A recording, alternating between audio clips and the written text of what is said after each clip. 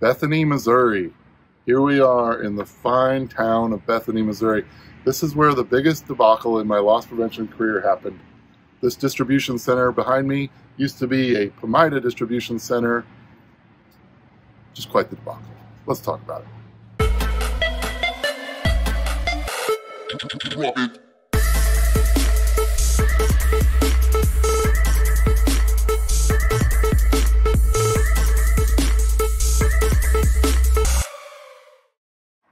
What up, everybody? It's George Langenbeer with Silverhammer Surveillance. Here on the channel, we talk tech, we talk security, and sometimes I tell some crazy loss prevention stories from back in the day. And we haven't done one for a while, and we happen to be out this way for another job, so I thought, what the heck? Here we are in Bethany, Missouri, and this used to be the Pomaida Distribution Center. And basically, I'm not going to use names or times or anything like that, but I'm going to just tell you at some point in time, there might have been some shady activity going on in this building. So I worked at Shopco. That's where I caught my crooks. Pomaida and Shopco were kind of associated. At one time, Shopco owned Pomaida. So sometimes loss prevention would work Pomaida, Pomaida loss prevention, and so on and so forth. So this was very beginning of my LP career. It's kind of a young punk just getting started. And they kind of saw that in me and kind of saw that as an opportunity. So the Pomaida loss prevention crew approached me about possibly going undercover in this building. You know, a lot of things were happening. They didn't know what. They wanted to find out, but it was a big enough deal. Might have gone all the way to the top of the management. They wanted to know what was going on. So they thought, what better way to just send somebody in here to work? And so that's what I was going to do. At least that's what I thought I was going to do. So basically, the loss prevention person called me, called my regional LP. We got it all set up. And what we were supposed to do is we were supposed to come up with this story where basically, even though I was from Omaha, my mom was sick and in the hospital in Kansas City, which is closer to here than Omaha was. So I needed a place to work while I was taking care of my sick mom. I know, horrible, horrible, horrible pretense of a story, but that's what we went with.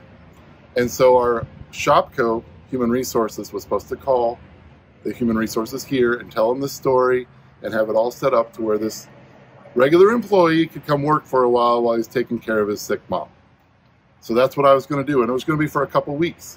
So a little backstory to the couple weeks part, I was fresh into loss prevention. I wanted to be a cop. I wanted to be a private detective in my, formative years. So I thought, I'm going to take advantage of this. I'm going to get ready.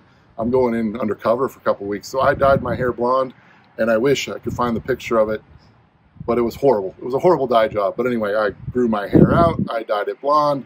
I was going undercover. So I was all ready to go and preparing for this trip. I was going to come here all week, go back home for the weekends. And so Shopco was supposed to have it all set up with my story.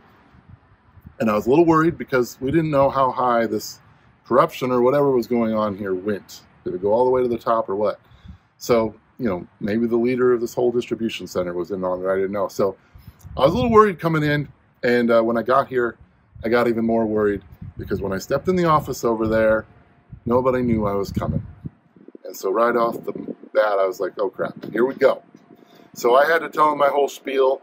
We had to call the Shopco Human Resources, who was like, oh yeah, we forgot to tell you. So that was strike number one. And again, a little side note, I was a part of 3 undercover operations in Shopco. All of them were debacles. If you go back and watch my video a few videos ago about organized retail crime, I talk about somebody we sent in undercover to combat that, and go watch that video. I talk about how much of a debacle that story was as well. But yeah, so it didn't start off right here. I was sitting there wondering, oh my God, people had shotguns in their trucks here. I was like, what's going to happen to me? Nobody knows I'm coming. Are they suspect? What's going on? So anyway, I talked my way through it. Shopco HR got on the phone, helped me out. The story was good, so I was going to start coming here to work. Well, problem number one is they didn't know I was coming. Problem number 2 is all this stuff was happening at night that I was supposed to be catching, and they didn't have any hours for me at night. And because they didn't know I was coming, nobody knew this until I got here.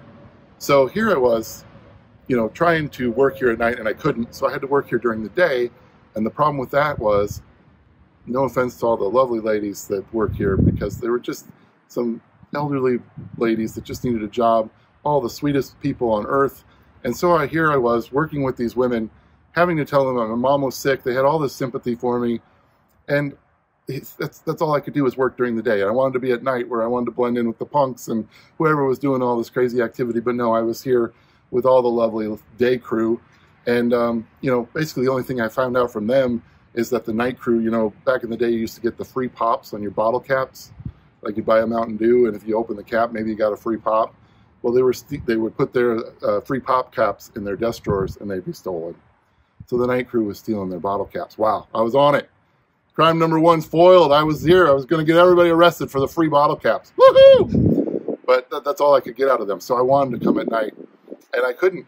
So, you know, if we would have coordinated this better, we would have found that out. But no. So I'm stuck here during the day, trying to get all my reconnaissance I could. And we're going to go over there in a second. But I was staying at the Super 8, and basically I was relegated to, at the nighttime, standing on a picnic table with binoculars, trying to see in these dock doors here what was going on. I mean, allegedly there were forklift races. People were running into the walls with forklifts. There was theft. There was all sorts of activity going on here, supposedly, which I was supposed to be catching. And I was trying to find it, which you'll see in a second how far away that Super 8 is. I was trying to find it all from the picnic table with binoculars instead of being in here at night like we had hoped. So here I am, my horrible dye job, lying to these lovely ladies about my dead mom. She was supposed to be sick, sorry. But in my head I was like, I might as well be telling them they're dead. But it was just crazy. So it was just a big debacle from the beginning to the end. So I was here for a week and a half, maybe 2 weeks, and basically all I ended up proving from the picnic table was the forklift races part. I think it got a couple people fired for reckless activity with the forklift, but just crazy. So here I was, all excited about my first undercover operation in loss prevention. I was going to crack it wide open, bring all these people down, and no offense to anybody that worked here, because I'm sure even at night there were some fantastic people that worked here. Maybe it was one just little bad crew, I don't know.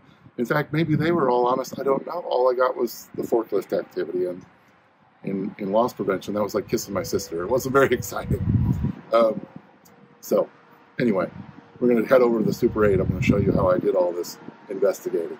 All right, so here we are on the side of the Super 8, and I got to say a big shout out to the Super 8 for accommodating this weirdo that just sat out on those picnic tables all week and with his binoculars like a weird peeping Tom. But it's hard to see, but the distribution center is right through those trees. Now back then, it was a long time ago, those trees would have been smaller, but you can still see it. But that's what I did. I sat on top of this picnic table right here with my binoculars, and I watched those doors to see if I could see what was coming in and out.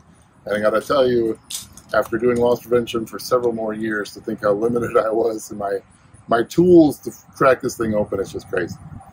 So, you know, Shopco's not around anymore, Promida's not around anymore, and payroll was part of our enemy. And that goes to, you know, I couldn't get my 9 hours there because of payroll, and if we could have just worked together with someone in that building to let me work at night anyway, but everybody was suspect of me from the top on down. When I walked in that building, I was worried that it was just, they looked at me up and down like, what are you doing here, dude? And that could have been avoided. Shopco HR. Sorry. But anyway, it was a very interesting experience, and for the beginning of my LP career, I mean, instantly an experience I'll never forget. But yeah, Bethany, Missouri, cool to revisit it all these years later, and just strange to see that building something else. Kind of sad that it's not Promida anymore. Like I said, I'm sure there's countless wonderful people that work there, countless wonderful managers all the way to the top. Like, who knows, maybe this regime was just falsely accused. I don't know. But I wanted to find out. I tried to find out. So yeah, I know we've been talking tech and security mostly, and trying to sprinkle in some shoplifting stories for those of you that enjoy those. This one was a crazy one. So hopefully you like the story. Hopefully you like the video. Come back for more tech talk, security talk, and occasionally these crazy shoplifter stories. But signing off from Bethany, Missouri, the site of my biggest undercover operation, yet biggest debacle of my loss prevention career. But good times. I look back on it fondly, like all I do all my loss prevention time. So, till the next video, peace and love. Drop it.